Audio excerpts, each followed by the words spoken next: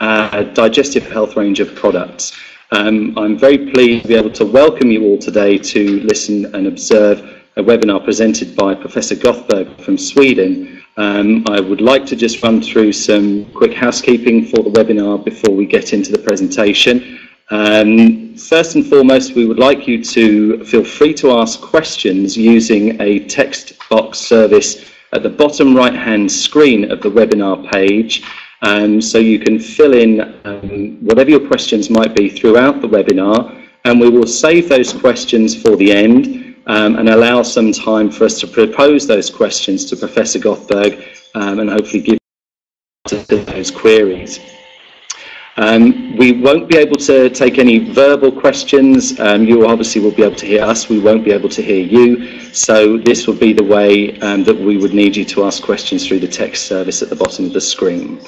At the end of the presentation, we would very much welcome you to complete just a 2-question survey purely to help us understand a little bit more about your current practices within your hospital, to help us understand a little bit more about the current situation in your hospital. We anticipate that the webinar should last approximately half an hour for the Professor Gothberg presentation, and we should allow a minimum of 15 minutes at the end for questions, but depending on the throughput and the amount of interest, we would be happy to extend that a little bit. Okay, thank you very much indeed. It gives me great pleasure to welcome Professor Gunnar Gothberg to come to the UK and deliver his presentation on the one-step insertion of low-profile gastrostomy in paediatric patients versus conventional pull peg, including a retrospective analysis of outcomes. Professor Gothberg. Thank you very much for that presentation, and I'm really honored and happy to be here and be able to share with you my experiences with the gastrostomy technique, minimal invasive technique, which I've learned in the late 80s when I was training general surgery. So at that time I learned the technique that was introduced by the Gauderer, and it's presented the first time in 1980, and we used it in old cancer patients, as I remember. Then when I changed for pediatric surgery and came there in 1991 to the Department of Pediatric Surgery in Gothenburg, at the Queen Silvia Children's Hospital, which belongs to Sahlgrenska University Hospital, I brought with me this technique, and we started to use it on at that time it was teenagers with usually severe central palsy and neurological impairment. And from that time we have learned and we have good experience, and nowadays, as you will see later on, we use it mostly and do it mostly on babies actually. So I will give you a review of our experience on the pull peg technique. And then at the time when the introducer kit allowed us to put in a balloon tube, we changed for that technique because it gave a lot of advantages. At that time we had problem with the waiting list, a lot of patients that was waiting for changing the peg tube to a button. And in 2013 we did a retrospective analysis of our results, and I will show those, which actually says that it's not a big difference between the techniques when it comes to complications and disadvantages. So for us, we changed the technique, it went very smoothly. And in the end I will show you cartoons and some pictures of how we do the procedure.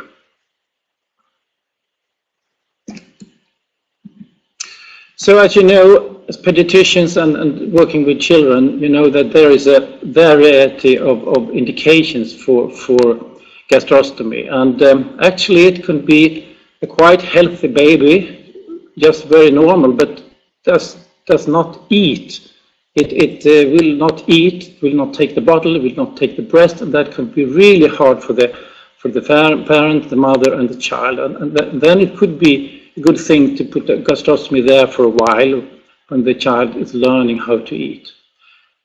When we have the very, very small premature children, and we have children with cardiac malformation that doesn't have the strength to eat properly, then we put in a nasogastric tube for feeding. And those babies who pass the age, as you know, when they pass the age of 4, 5, 6, 7 months of age, they don't learn how to swallow, and then they are stuck to the tube. And for that reason, a gastrostomy is good to use for some years until they have learned how to swallow. It could be malformations in the mouth and the neck area, and which hinder swallowing, and when gastrostomy is indicated. The majority of our patients is with the functionally disabled children, usually after an episode of asphyxia during the labor and delivery. And as I said at the beginning, we did this in teenagers that was heavily malnourished, but today we do it already when the child is just 2, 3, 4 months of age, when we know that they will not be able to swallow due to, for instance, spasticity. It could be chronic disorders such as renal failure or severe allergy that demands a special treatment, special nutritional regimens. And in our hospital, we also use the gastrostomy technique on children with malignant disease, and usually it is those with leukemia and who will be treated by stem cell transplantation, and then for a while, 6 to 12 months of time, they have great benefit of gastrostomy. So that is the background for all our gastrostomy procedures, which is more than 50 a year. We used to use the Frica pull peg because it is safe, and it is with this internal plate, it can't be just pulled out. If you use a tube with the olive or something, the child can pull it out accidentally. So we prefer this tube, and which we have used for many years and still use when we put in what we call a pull peg. So at the time when the MIC introducer kit was launched on the market, that was in the end of 2008, we had a situation there where we did about 50 new gastrostomies a year, but at the same time we had the demand for changing the peg button to a balloon-tained gastrostomy tube, usually a button. And that gave us a problem in the hospital, because it is, even if the procedure is just 5 to 10 minutes, it will occupy the operating room for about an hour. So our waiting list to put in a peg was becoming long. So we found that this possibility to do it in one procedure was of very, very good news for us, and we immediately started to use it. And we found out very rapidly that it was about the same difficulties or as easy as it used to be to do the pull peg technique. So if you're a person, a surgeon who is experienced with the pull peg, it is not a very big deal to change the technique actually. So it comes in a package like this, and the new thing about it is that we have these what we call anchor sutures, special needles with a special suture. It's resorbable, but in the end it has a metallic bar which acts as an anchor, and by that you can keep the stomach, the ventricle, anchored to the abdominal wall, which is of big importance for the safety. And then this thing, what we call the split tube or the dilator thing, is also the one that makes it possible to put in a balloon retain thing. Because in the end, you have just a tube that is split in two and then removed. So when the procedure is finished, it looks like this with the button in center, and we have these 3 anchor sutures with the locker buttons above the skin.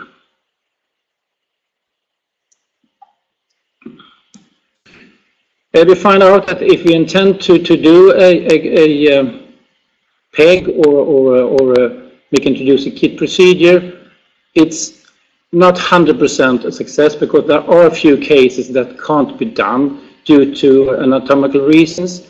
The child could have, for instance, scoliosis of that degree that the stomach actually is hidden behind the ribs, or it could be a large liver in between. So there is a few percent of patients that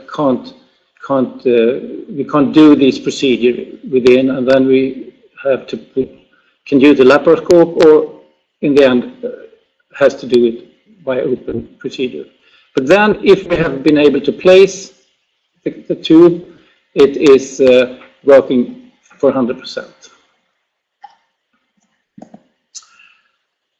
So if you look then at that time, and we look retrospective with this 8-year period from 2005 when we did the pull peg until the end of 2008, we have 168 procedures, and from the end of 2008 until 12, we had 206 patients that was scheduled for a gastrostomy with the introducer kit. And as you see, the mean age is very low, and actually the majority is below the age of 2. So it's just small babies, all of them. The gender distribution is even, and the smallest one in the introducer kit is just at the weight of 2 kilos, and in the pull peg it was 3 kilos. That is actually reflecting the number is greater and the weight is lower. That is indicating the change that we use it more frequently, and we actually do it in smaller babies. As I said, there are different clinical backgrounds, and the majority of the patients has the neurological reason for it. It could be also a cardiac reason, the relation to oncology, to digestive and renal reasons, and other reasons. But as you see, in both groups, the majority is related to neurological disorders. The procedure, doing a pull peg, the minimum time was 8 minutes, and we had a median time of 50 minutes. And then switching to the McKee introducer kit, well, the median time has increased by 5 minutes, but still we can do it very rapidly. Sometimes it takes a while, but this difference in 5 minutes is not of clinical importance, I find. And then after the procedure, we wait 4 hours with the tube opened to get rid of air, and close it for 2 more hours, and then we start feeding. And here we give some water with 1% of saline and 10% of sugar, and that is the first feed. We give 30 to 40 mL of it, and we do that after 8 hours, and then if everything all right, we start with the nutritional feed, breast milk or formula feed, and again we start with 75, 80 mL, and then increase by every meal. And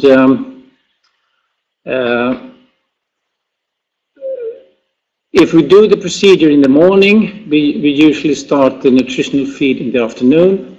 If we do it in the afternoon, then it will be until next morning. And usually the child and family can leave the hospital the evening after the procedure.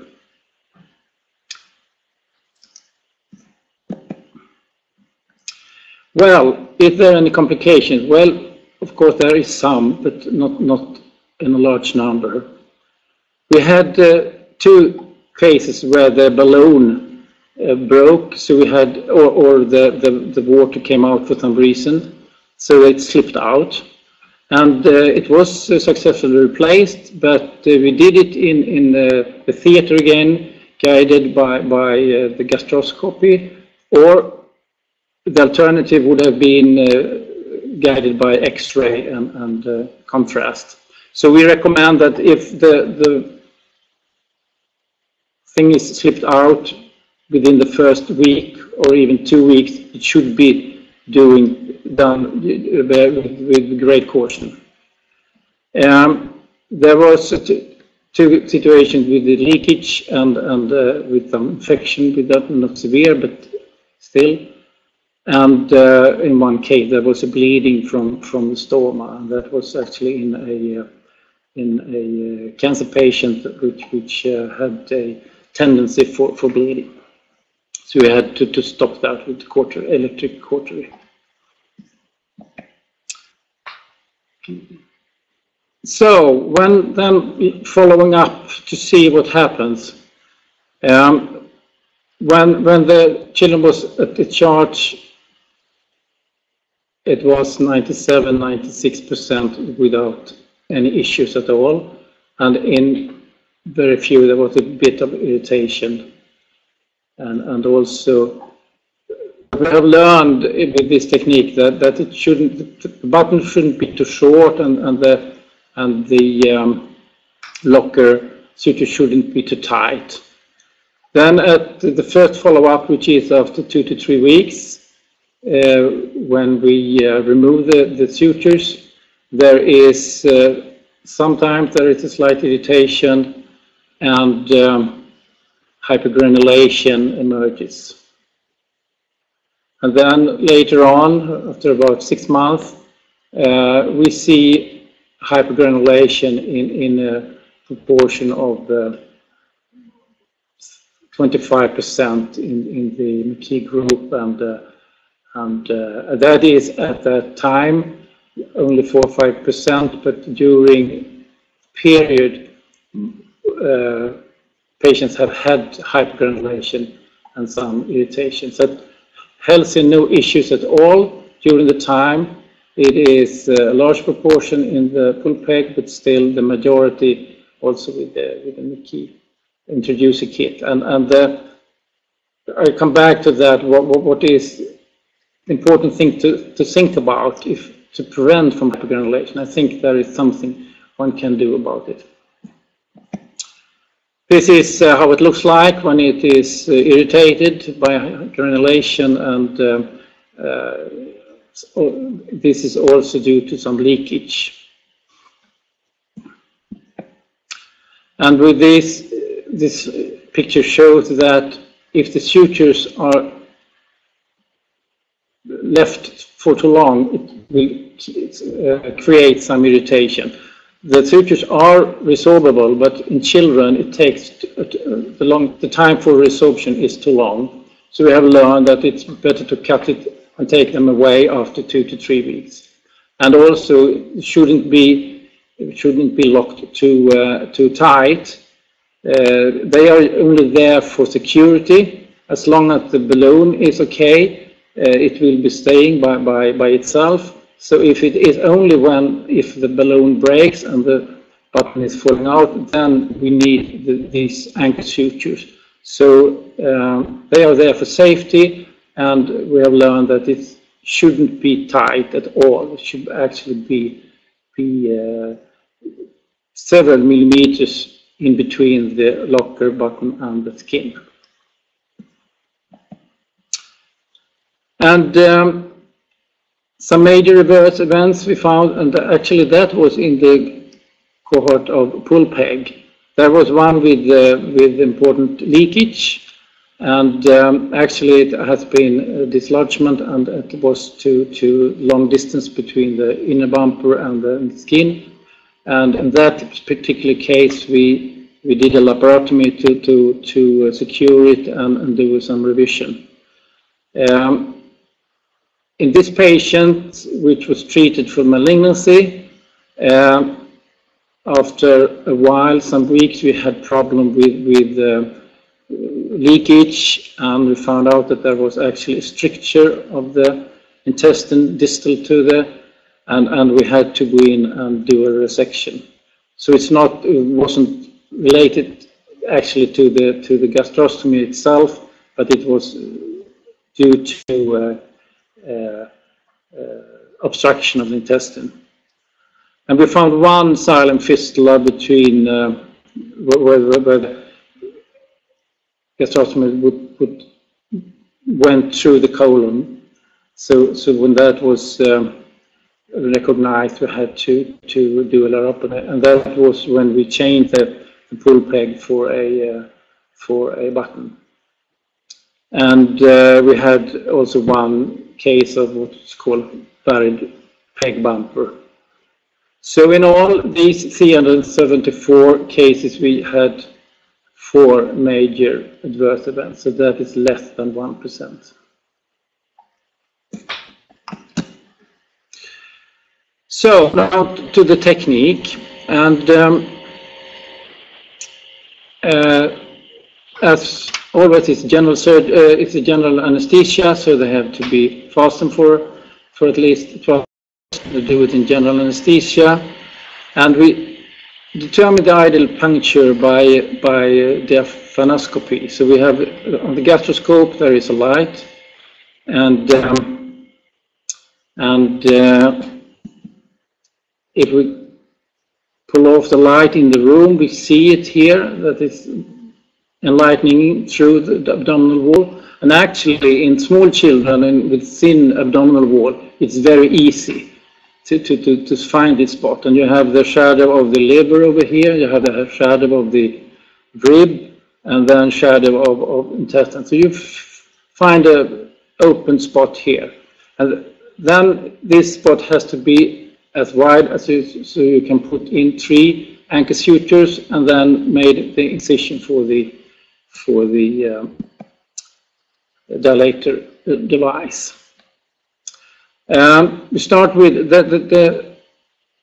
it comes with 4 preloaded safety pexy needles, but we usually use just 3. And I can say that if one of these or even 2 of these fall off within the first week or so, it's of no problem, because as long as we have one safety suture left, it is still at anchor to the abdominal wall. And as you see here, the suture, the thread, at the end there is a metal bar, so it will be, when it's pulled back, it will stay there as a kind of anchor. So this is how it looks like, this just ordinary needle, and you have a release mechanism that the end of the suture is released and comes into the lumen of the ventricle, and then you pull it back. Next step is to do the incision for the dilator tube, and here it is important that this incision is not too wide. It has to go through the fascia as well. So compared with the just pull peg, this has to be a bit wider and a bit deeper, and that is, I think, this is the key point to why we see hypergranulation more often with this technique. So it has to be small. And then we put in the serial dilator tube, which is very narrow at the beginning. And then we remove There you see it's stepwise. You remove sheet by sheet, or just to start with, you introduce tube by tube to get it wider, and the red is indicated the width of the tube you are using. We usually do put in a 14 French. So this is how it looks from inside. Here you have the later tube, and you see the anchor suture as well. Pull back. So then you change that for a stoma measuring device, and that is a tube with the balloon at the end, and by that you can pull it back, and by that measure the length of the tube that will be put into place, and that should be at least 2 millimeters longer than the what we call the minimal length. So that's because there is some swelling the first day after the procedure, and you push that down and you measure, and you should have some extra millimeters here for the length of the button. And as you see here, as long as we do the procedure, we have just forceps grabbing the sutures, and we will lock the anchors at the end. And then finally, there is this possibility to, the inner part is removed, and the most outer part can be divided into 2 parts, and by that be removed. So in the end we have this button with the balloon and the 3 anchor sutures. So that's how it looks like, and we remove the inner part and then split the outer part like that, and the button is pushed. While those are removed, the button is pushed in. So that is how it ends up. And as I said, these shouldn't be too tight, and there should be some extra millimeters for the button to have place. So at the end, as I said, we start feeding with water after about 6 hours, and that is water containing 1% of saline and 10% of sugar, about that. And we do that for 2 or 3 times, and then change for breast milk or formula feed or whatever.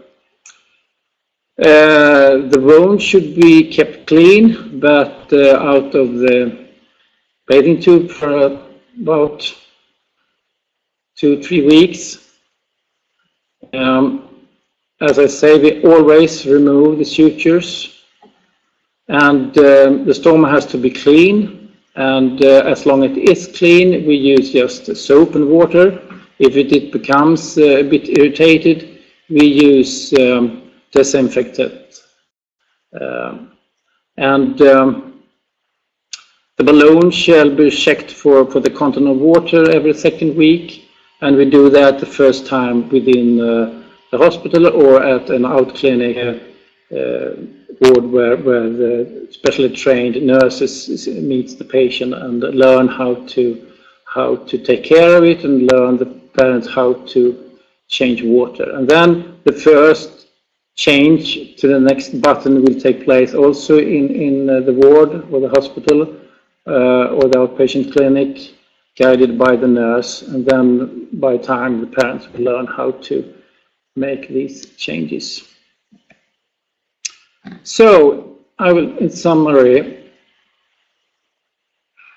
it is an advantage to use this introducer kit when, for instance, have a situation that we can't pass the esophagus.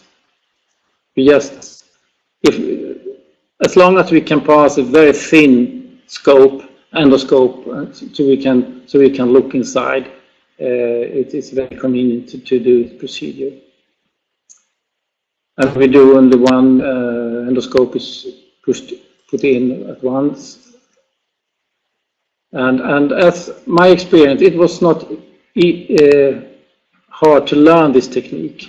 It is very comparable with the ordinary pull peg technique. So changing the technique was not challenging. And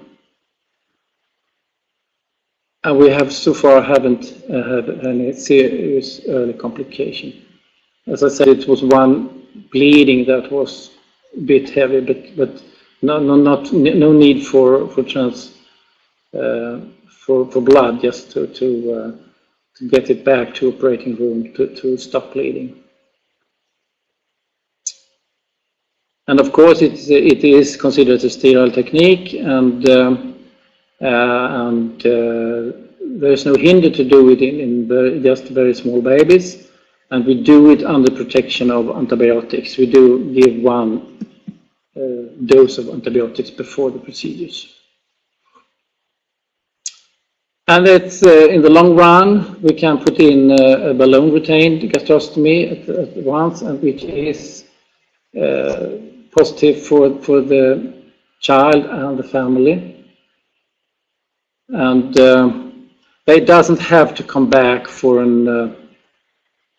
another session, and it is positive for the child to mobilize with just the balloon. And this is really why we changed that. We didn't have to have another section in the operating room under general anesthesia. So and the time needed for the procedure is comparable. And as it was calculated by Jacob in this paper from 2005, it is really cheaper to do this in one stage than in two stages. So in conclusion, the one-step introducer kit produced for low-profile gastrostomy 2 placement delivers similar results in respect to time spent, time passes to first feed, and types of complications. And its easy trainable one-step procedure accommodates better patient's quality and convenience, lower cost, and complications is actually of minimal risk. And by that, I say thank you to all of you for listening, and now we are glad to have some questions from you all. Thank you. Professor Gothberg, thank you very much indeed. We very much appreciate your trouble to come over and to share your experiences. Before we go into the questions, I'd like to just briefly ask our customers who have dialed in to complete the first of 2 questions. It's really just to understand a little bit more about current placement techniques for primary gastrostomy in children. There's a list of different insertion techniques available, and if we could just allow for 20 for our customers to click on either or a multiple of those options before we move on to the next question. So we'll give that just 20 seconds for you to complete. Thank you.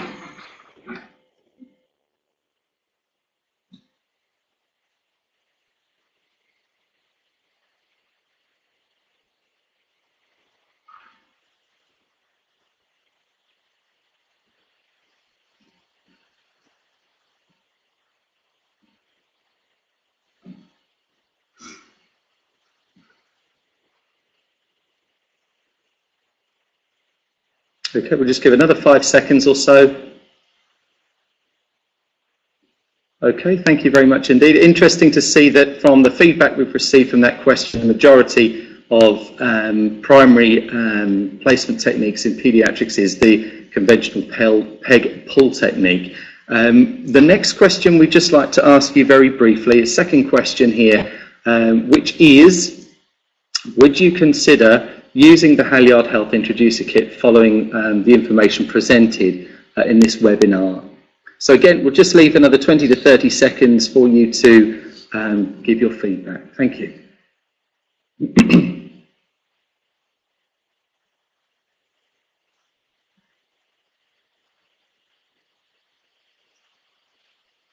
Okay, just another 5 seconds or so.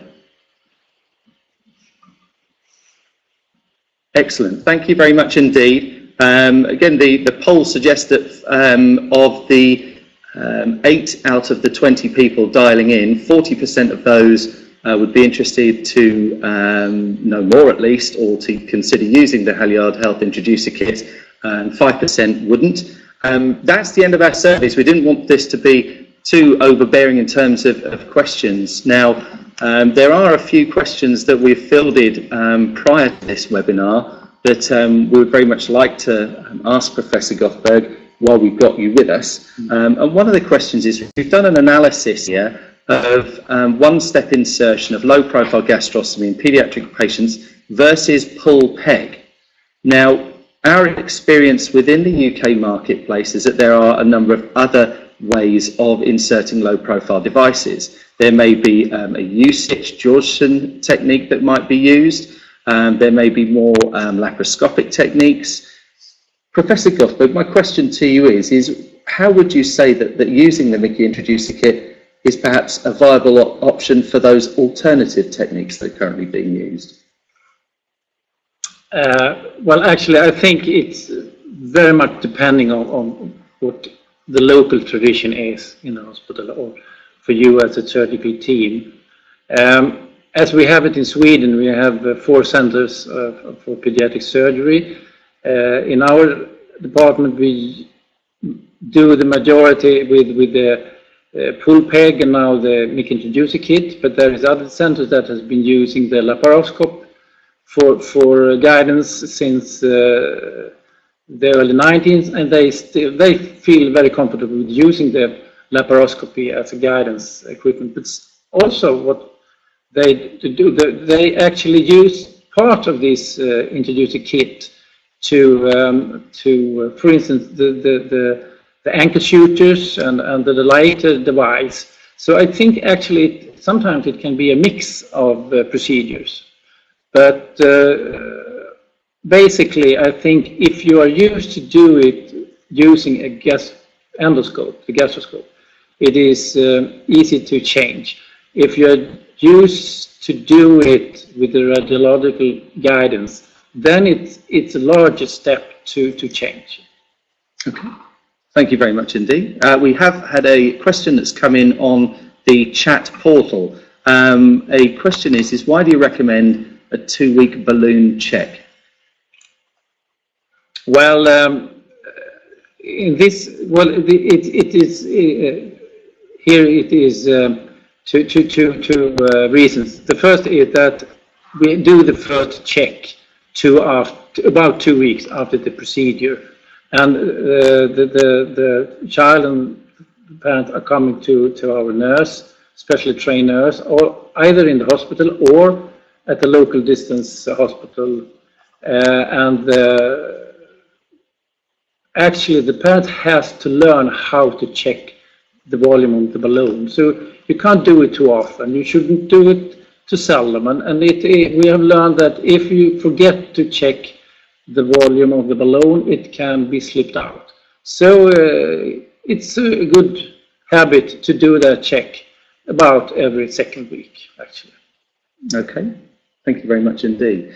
While we wait for some more chat questions to come in, there's a very important question that we experience engaging with some of our paediatric surgeons, specifically here in the United Kingdom, where potentially there is a perception that the pull peg technique, or the fact that a peg is in situ, is safer than using a low-profile balloon gastrostomy tube, because there's the concern of balloon failure, balloon popping at the early stages, and the potential for the tube to be removed, and peritonitis. What's your opinion on that particular point? Well, as you saw, it happened for us 2 times in a population of 200. So it's the amount of 1%. It actually, nothing happened because the ankle shooters secure it, so there is no leakage and there is no peritonitis due to that the balloon is slipped out.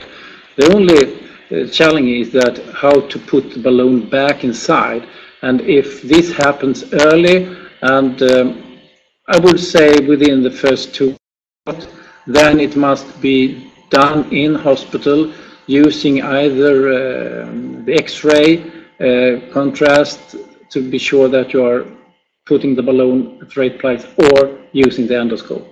But with those two situations, nothing seriously happened to the child. Okay, thank you. Thank you very much indeed. I'd very much like to field another question about perhaps the emotional impact on the children's families and the benefit of just coming in for the one procedure. Can you perhaps paint some pictures on the emotional impact to families and their children of not having to come in for a repeat procedure, which is associated with the conventional technique?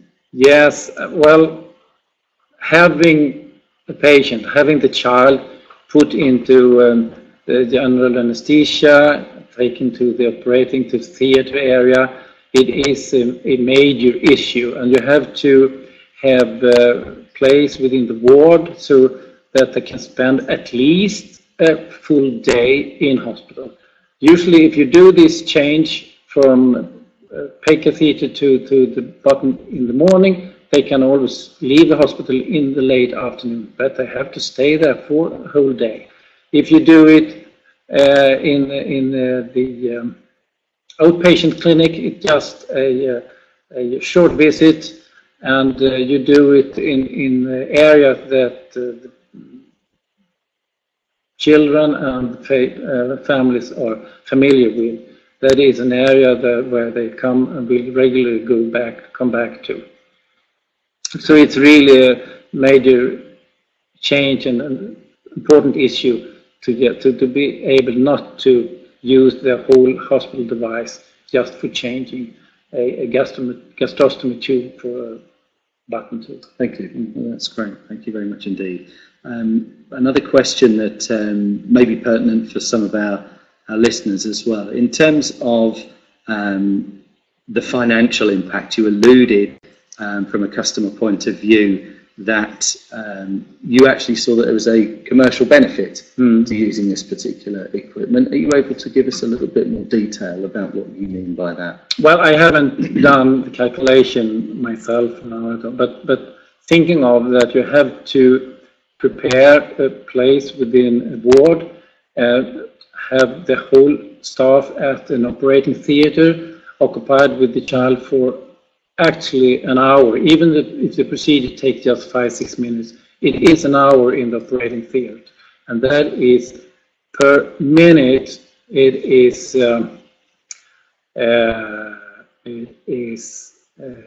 60 pounds, I guess. Okay. Almost 100 pounds a minute in a theater. Right. So it is of economic importance. Then the device is a bit more cost when you use it, but in the end it is you're sparing money and resources and time and risk, because every general anesthesia is actually a risk. Thank you. Thank you very much indeed. We have had another question come through on the chat form. It says, is the technique used anywhere in the UK for paediatric initial placements? The answer to that question is yes. We have some established users in Scotland, at the Glasgow Royal Hospital for Children. We're also aware that it's used at Edinburgh Royal. We know that Chelsea and Westminster use the kit, and also Leicester is a long-standing user for this particular technique. So we hope to be able to grow this. The objective of the webinar is to give a little bit more information, a little bit more insight to see if there is more opportunity in the paediatric environment. I hope that answers your question. If there's more detail, do feel free to ask. One other question that has come through. One issue we have sometimes is related to the small size of those kinds of patients. Do you have any comment on it? Actually, for me, it's the reverse. As I said, a thin abdominal wall makes it easier to find the spot where to do the puncture. A small baby at the weight of 2 kilos at the age of 1 to 2 months, if you are in a clinic with specially trained staff for anesthesiology and surgery, actually for us, the size of the child is not the problem. even for me as a surgeon, it is even easier to do it in the small baby than in a teenager with some subcutaneous fat and so on. Okay, thank you very much indeed. We are expecting another response. Thank you. One other question I'd very much like to ask you is, with conversations again with paediatric surgeons, they tend to be representing a larger population of those doing primary insertions of gastrostomies. Is the general application, what are the clinical indications that you personally use for the one-step technique? One of the queries that we have is sometimes that in the UK only a very small patient cohort is determined for this, and what would your view be to say that actually there's a wider application in paediatrics for this technique? Well, actually, as you saw in my slide, the indications they haven't changed, so we do it in any kind of indication. So I don't find that the reason for not using the one-step technique is related to indication. No, I don't find that at all. Very clear. Thank you very much. Another question that's come through. Have you encountered any problems with determining the right button size given the abdominal wall? Well, we always use the 14 French, even in the smallest babies. I have never found that it is of any importance to use even smaller. No, we use the 14 French all the time. And then sometimes the smallest one we can get is of 10 millimeters, 1 centimeter. And it happens that is a bit too long, but usually it is the right one. And then, as I said, there are different lengths of the tube, and we measure and we use a balloon that is 2 to 3 millimeters longer than the distance from inside to the skin level. So that could be room for some swelling just the first time after surgery. And then coming to the nurse, that sometimes they change for a longer or a shorter tube later on, and they do not do the change at the 2-week checkup, but they can do it after 4, 5, 6 weeks if necessary.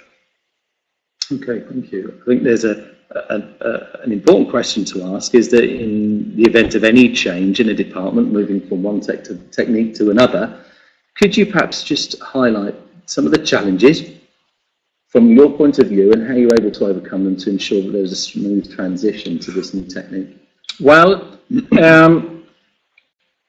doing the pull peg, you have control of the endoscope yourself as a surgeon, and you can have the nurse to actually do the puncture and in that way assist you all the way. When we do this, usually we are 2 surgeons. One is holding the gastroscope and one is doing the procedure. And actually that has turned out to be a good moment for training, because I am the experienced surgeon, can do the procedure, and one of my young colleagues could hold the gastroscope and in that way guide me, because I'm looking at the monitor and see what I'm doing inside. So it is actually a good moment for young surgeons to train doing gastroscopy in children. On the other hand, it is a situation that I am alone as the only surgeon in the room, then actually I can handle a gastroscope to a well-experienced nurse who can hold it for me and letting me have the picture in front. So still it can be done by a single surgeon, but usually we are 2 surgeons. Otherwise, yes, as I said, the incision you have to take care of that the incision is not too wide. That is what you have to learn. And when you close these anchor suture buttons, you have to learn how that should be a little bit loose. You feel that they must be tight, and you learn by time that it's wrong. It should be very loosely tightened. And so there are some minor issues that you learn by time. But are you experienced with the pull peg technique? Then it is no big change going over to this technique, I would say. Great, thank you very much indeed. Another question that's come through. We've talked specifically about low-profile gastrostomy. Can you also place jejunal tubes using this technique? Absolutely, you can put in anything. So it is actually when you do the pull peg, you can put in a pull peg, and then you can put in an inner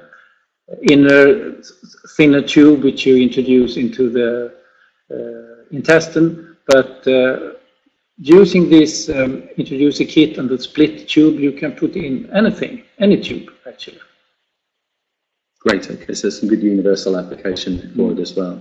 And you have, we use, as I said, the 14 French, that is with the red market, but there are different widths of that tube, so you can have a larger if it's needed. Okay, well, that's great, thank you. I think we're coming to the end of our questions here. There's one other question. We very much looked at this from a procedural point of view. We've looked at the short, medium term outcomes as well. What do your nursing teams say to you once the procedure's been done? Have you observed any improvement in the feedback that you're getting from your nursing colleagues about the outcomes using this technique? Yes, well, the positive thing there is that they then can, so to speak, have it under control and take care of the stoma with the pull peg tube, the Frica peg. They have to organize for the second session, and there was often frustration about the waiting time for that procedure to be done. Sometimes the week just went by. So get rid of that problem is of great importance. Then on the other hand, they have to take care. We get feedback from the nurses saying that, well, now you're tight. You locked the anchor stricture too tight, or the tube was too short. So it is important to have this team with nurses that are trained and that you know well. And you have even with those nurses working at distance, we have contact with them regularly, and our nurse have contact by phone, and they can come back with questions and feedback, and we can give advice and so on. So it's actually in the region we have a kind of large team as well with our countryside hospitals, with the clinicians or pediatricians distance from Gothenburg. Thank you very much indeed. I think we're at a position now where we've answered the questions that have come in on the chat portal as well. We've answered some questions that have come in independently throughout the webinar. Also, I would just ask Professor Gothberg one last question. What is that one resounding improvement that this technique has given you in your hospital and your patients? Well, it is still that we can do it in one procedure. It doesn't need to come back some months later to do the second procedure. Thank you. And of course, they ask for the button. So get rid of that tube is also of good value. Okay, thank you very much indeed. I would like to say thank you very much to Professor Gothberg. Thank you ever so much for coming. Thank you for letting me come here. It's been a pleasure to have you. I'd like to also thank very much everybody that's dialed in and shown an interest in today's webinar. The second question that we asked earlier on implies that there's some interest to talk about the introducer kit. Thank you. We do have some contact details to get in touch with you. We'll be able to identify who, if you would like to know a little bit more, would be interested in using the Mickey Introducer Kit. So our sales team will be in touch with you very soon to arrange that and to support you through that next stage. But thank you ever so much again for joining us, and we look forward to welcoming you again next time on another Vigon stroke Halyard Health webinar. So thank you ever so much, and we wish you goodwill. Thank you. Bye-bye. Okay.